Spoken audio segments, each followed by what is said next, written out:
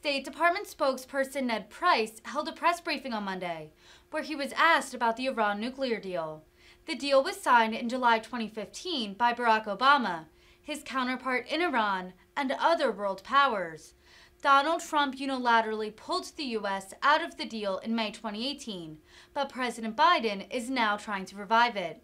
Iran's foreign ministry spokesman reportedly said that the U.S. is procrastinating in its response. Price pushed back on that idea, saying, quote, "The notion that we have delayed this negotiation in any way is just not true." Because, we've been expecting now you guys to deliver your response to the EU, to the Iranians' response to the EU. Has it been delivered yet? If not, why not? Are you waiting? The Israeli National Security Advisor is supposedly town. We have meetings this week.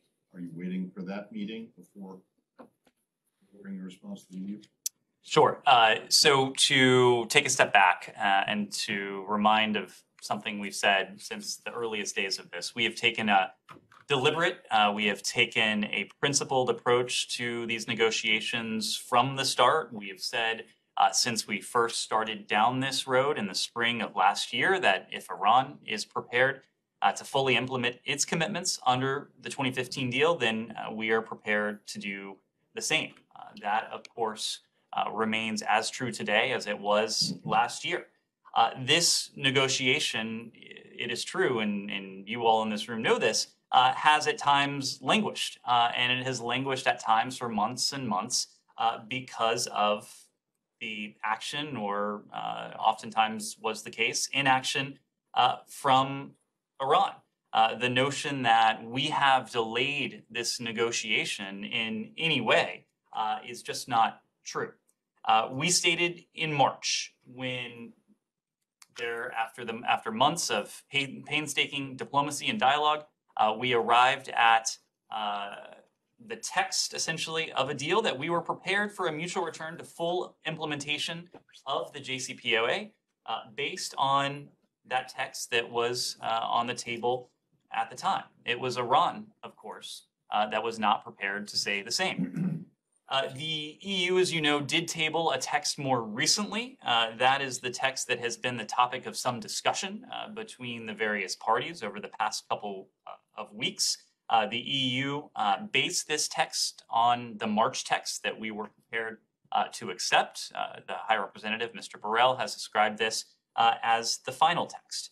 Iran, in turn, responded with several comments. This is why it has taken us some additional time to review those comments and to determine a response of our own. We are seriously reviewing those comments. At the same time, we are engaging with our partners, with the EU, with our European allies on the way ahead. These consultations have taken place at various levels. Rob Malley, of course, is deeply engaged in this, but even at the senior-most levels. You saw yesterday the White House issued a readout of the president's call with his E3 counterparts, where Iran was discussed. We are encouraged by the fact that Iran appears to have dropped some of its non-starter demands, such as lifting the FTO designation of the IRGC.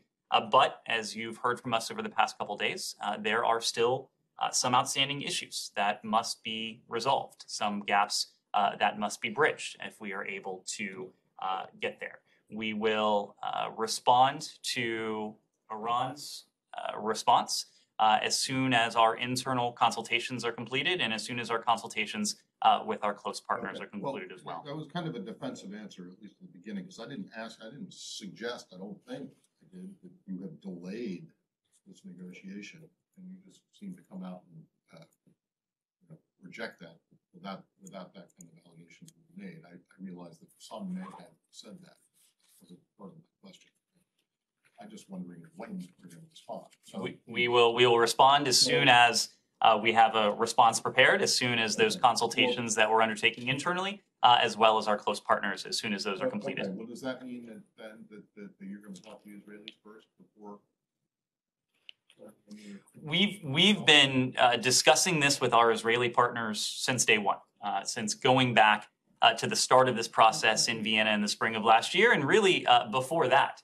At every step of the process, we have been in touch with our Israeli partners to update them on where we are, to compare notes on the state of Iran's nuclear program. Of course, Israel, just as we do, has deep concerns about the state of Iran's nuclear program.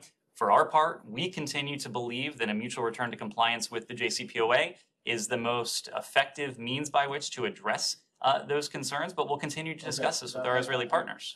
I get that. At this moment in time, Monday, the 22nd of August, are you waiting to speak with the Israeli National Security Advisor before you respond to the EU? We are undertaking a number of consultations, some of them internal, some of them external, some of them we've spoken to, some of them we have not spoken to, but I'm just not in a position to detail all of them. Yes, would you say, To follow up, Nadia? Yeah, just to follow up on what Matt just mentioned. Mr. Borrell said that he hopes to hear your response by the end of this week. Is this a reasonable timetable considering what you just said about March that has been alteration and changes? And you need your time before you can respond. Is end of this week, are we talking about like days or talking about weeks before we hear your response? We are working as quickly as we can to put together an appropriate response to the Iranian paper. This is a process that we want to make sure that we undertake with the rigor and with the attention to detail that is necessary for an issue that is as important as this one is. I can guarantee you that we will not take one day longer than is necessary to provide our response to the EU. As I've said before, we have been prepared going back to last spring to return to compliance with the JCPOA on a mutual basis. There had been a text on the table that we were prepared to accept this past March of 2022. It was Iran that was not in the position to say the same. So we are working as quickly as we can, as methodically as we can, and as carefully as we can to see to it that our response is complete. It takes into account the Iranian feedback, and will provide that to the EU just as soon as we're able. Why do you consult with the Israelis regularly as part of this ongoing strategic dialogue? Can you just tell us that if this visit specifically, and when is going to happen between the National Security Advisor, Israeli, and the Secretary? Because my understanding was supposed to be today, and he's meeting with Jake Sullivan tomorrow, but I haven't seen anything on the schedule. Can you confirm when he's meeting with him? And is it significant that basically, as what Matt was alluded, is it basically part of the response? You waiting for him? Is it part of the general pictures of briefing the Israelis, or specifically to coordinate a response to the Iranian proposal? I don't expect we'll be in a position to arrange a meeting between the National Security Advisor and the Secretary, but there will be high-level consultations between the Israeli National Security Advisor and individuals in this building, in addition to the other interlocutors that Mr. Hulata will be meeting with this week in Washington. As you know, our relationship is deep with Israel. There are also a number of issues that we have to discuss together, including Israel's security, our support for it, regional security. But as part of regional security, of course, Iran looms large.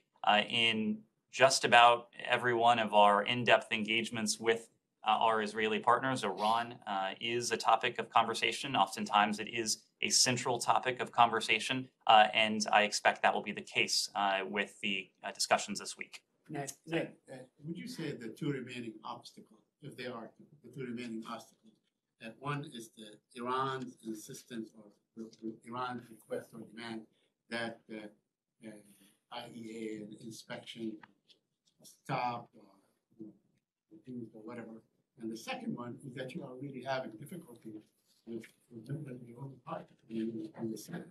I mean are you convinced that you can convince members of the Senate that matter? And I asked you about this last week, to go along with whatever you need?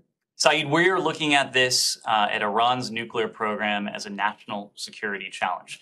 We are consulting internally with our partners as well through the lens of foreign policy and national security.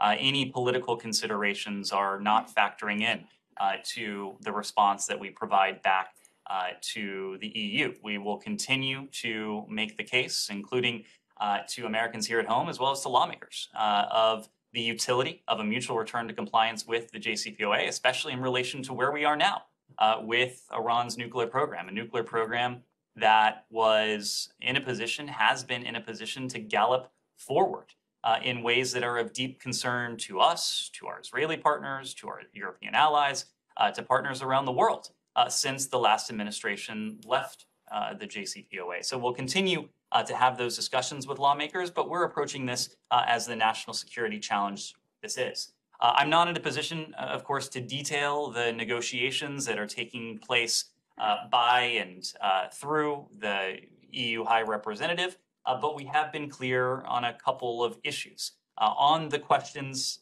of safeguards, this is a question that goes really to the core of the mandates of the IAEA. Safeguard investigations are not political. They are not leverage or bargaining chips. No one should try to treat them as such.